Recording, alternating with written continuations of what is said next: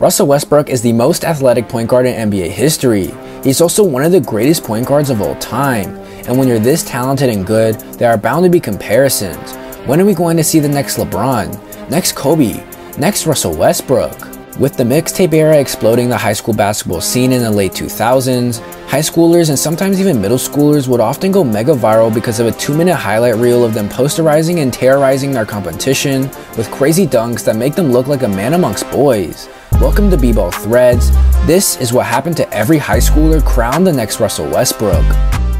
At one point in time, Dennis Smith Jr. was one of the best high schoolers in the nation and crowned the next Russell Westbrook, Derrick Rose, and John Wall. Dennis was regarded the best point guard in the nation and gained millions of views for his crazy bounce, making his competition look like toddlers. It was obvious why he had so much bounce. At an Adidas event, Dennis tore his ACL but didn't feel any pain. It was later discovered that he had an extra ACL in his leg, which is truly on some alien shit.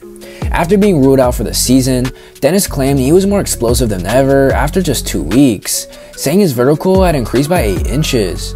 He finished his high school career as a consensus top 10 recruit, and despite offers from every blue blood school in the nation, Dennis decided to play for NC State instead. Picking up where he left off in high school, Dennis dominated the college scene, being the only player in ACC history to put up 2 triple-doubles against league opponents. He also scored a career-high 32 points to lead NC State to a win over Duke and their first win in Cameron Stadium since 1995. At the end of the season, Dennis averaged 18 points, 6 assists, along with 2 steals a game and won the ACC Rookie of the Year. Dennis had a lot of hype coming into the 2017 NBA draft thanks to his freaky athleticism and good play while at NC State. Around the time of the draft, Dennis Smith started to be compared to athletic guards like Baron Davis and Russell Westbrook. Although his career started promising on the Mavericks, he was quickly outshined by Luka Doncic, who was drafted 1 year after him. The two were buddies, but Dennis says that the Mavs tried to pit the two against each other. His second season in the league was the last time he averaged 10 points per game in the NBA, now mostly serving as a backup or a third-string point guard. Rather than a high flyer, Dennis is now known for his good and aggressive perimeter defense, averaging 7 points and a steal for Brooklyn off the bench last season. Many know Cole Anthony as a solid point guard for the Orlando Magic. Not a star by any means, but definitely a valuable player on the team. But back in high school, he was an explosive point guard regarded as one of the best players in the country. With his crazy mixtapes came hyping comparisons, many linked to none other than Russell Westbrook.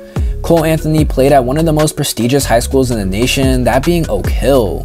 When you watch Cole Anthony's overtime mixtape, it becomes clear why he was ranked the second best player in his class and why people thought he seriously could be the next Russell Westbrook. After 3 years at Malloy High School in New York, Cole transferred to Oak Hill for his senior season. There, Cole averaged a triple-double of 18.5 points, 10 rebounds, and 10 assists, already doing Russell Westbrook things. He led his team to a 31-5 record and became the first player to average a triple-double at Oak Hill. After being named Virginia Gatorade Player of the Year and a McDonald's All-American, Cole shifted his focus to college and committed to the UNC Tar Heels. In his lone season at UNC, although Cole personally played well, the team sucked, ending up with a record of 14-19. As a freshman, Cole averaged 19 points, 6 rebounds, and 4 assists in 22 games. Cole was picked 15th in the 2020 NBA draft by the Orlando Magic, and it became clear pretty quickly he would most likely never reach anything near the next Russell Westbrook. It's been 4 years since Cole got drafted, and while he's a productive player for his team, he'll most likely never get to All-Star status. Last season, Cole averaged 12, 4, and 3 in 81 games off the bench for the Magic. Jalen Hands may perhaps be one of the first players to ever earn a comparison to Russell Westbrook. While being one of the best high schoolers in his class, Hands never had a successful college or NBA career, which is why many forget that he was hyped up to be the next athletic point guard in the NBA. Jalen was a 5-star recruit at the end of his high school career and committed to UCLA in late 2015. His first year at UCLA was a mess. He played too out of control and as a result was benched for the season.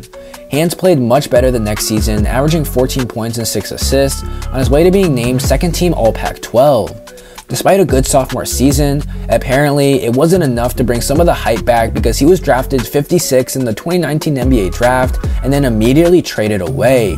After spending 1 season in the G League, Jalen has since been bouncing around professional leagues overseas, including stops in Serbia, Greece, and Italy. Every YouTube video about Jalen Lecque had two things in common. One, they would go viral, and two, they all said he played like a baby Russell Westbrook. Perhaps the player most often compared to Russ, as every YouTube video title calls him baby Westbrook, Jalen Lecque was an electrifying guard who could jump out of the building. Perhaps the game that put him on the map was his junior season opener against the then high school Zion Williamson. Not only did these videos gain millions of views, as Zion was one of the biggest names in America at this point in time, but Jalen's team won and he was the main reason why.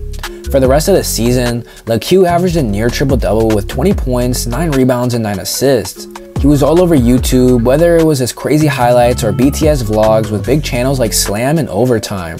After a senior season at Brewster Academy, Jalen finished high school as a 4-star recruit and the 42nd best recruit in the class of 2019. Because of a weird situation about his age, he was allowed and later decided to declare for the NBA draft straight out of high school, which may or may not have been a crucial mistake because he ended up going undrafted. Luckily for Jalen, the Suns gave him a chance and signed him to a 4-year deal with 2 of those years being guaranteed. Since then, Jalen has moved between G League teams and has played for the Rio Grande Vipers for the last 2 seasons. And although he still has crazy highlights in the G League, it's safe to say his days of getting hyped up to be a baby Westbrook are over. Probably the only player to ever live up to the Westbrook comparisons is Ja Morant. But unlike all the players I previously talked about, his Westbrook comparisons only began when he started popping off at Murray State. Unlike these other players, Ja was an unknown and overlooked prospect coming out of high school. It was only because of hard work, strong will, and a huge amount of luck that Ja was discovered by Murray State in the first place. See, Ja was hooping at a local basketball tournament, hoping to catch the eye of some college scouts, but he was unfortunately demoted to the secondary courts where the scouts were not watching. Luckily for Ja, a Murray State coach was craving for some chips, and while purchasing a bag from a vending machine, he overheard balls bouncing in the secondary court and decided to check it out. The rest is history. Ja would get the opportunity at Murray State and never look back. In Ja's second season at Murray State, he would make his name known to the basketball world. I still vividly remember the moment I first saw Ja straight up jump over a dude in the middle of a game. He not only put up 25 a game, but also led Murray State to the second round of the NCAA tournament. You guys know the rest. Ja would go on to be the second pick in the NBA draft and instantly become a fan favorite and superstar for the Memphis Grizzlies.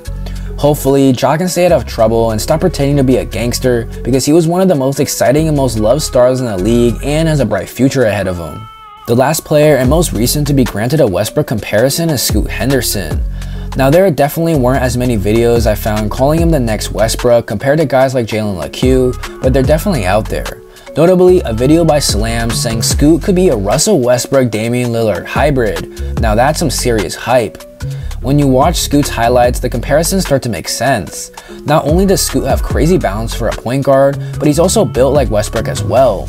A strong point guard with crazy bounce and a streaky jump shot is literally a description of Russell Westbrook. Scoot was a 5-star athlete out of high school, but instead of going to college or even completing his senior season, Scoot decided to play for the G League Ignite, becoming the youngest American professional athlete of all time. Instead of doing algebra homework, Scoot was hooping against grown men and former NBA players for 2 seasons, getting crucial experience that could help him at the next level. After an exhibition game against Victor Wembanyama where Scoot dropped 28, 5, and 9, the whole basketball world knew who he was. Scoot played the rest of the season under a spotlight and was expected to go top 3 in the upcoming draft. While some Westbrook comparisons began in high school, a majority of the comparisons I found started in his last season at Ignite. Scoot was drafted 3rd overall by the Trailblazers, a team that just lost their star point guard in Damian Lillard. Scoot was immediately put under pressure to be Portland's replacement franchise player.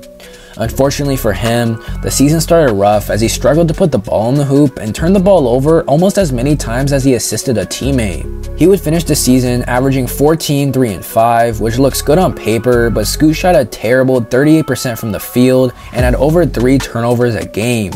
Many believe Scoot is not the answer as he didn't have a great season people thought he would have, but I really think they're just overreacting. He's a 20-year-old kid trying to run the offense of an injured and young Blazers roster. He showed flashes, and as long as he works on his shot and limits turnovers, he'll be a great player. As you can see, being compared to an all-time great isn't a guarantee that the actual player will pan out. Some of these players barely got an opportunity to touch the league, while others became role players or worked their way up to a respectful role. Many times, the hype a player receives doesn't justify how good they'll actually turn out to be. That's why so many big-name high school recruits don't pan out in the NBA or college. There's a new challenge waiting for them at every stage in the sport, and one wrong decision or one bad season in their path can ruin their whole career. Just because you're the best high school player in the nation doesn't mean you're guaranteed a Hall of Fame NBA career. If you want to know more about every #1 high school recruit in the last 20 years, watch the video in the top left corner. If you want to know what happened to every recruit ranked above LaMelo Ball, watch the video in the top right corner. And lastly, if you enjoyed the video, please consider hitting the subscribe button and leaving a like. We're on the way to 1,000 subscribers and we'd love for you to be a part of the journey. Peace.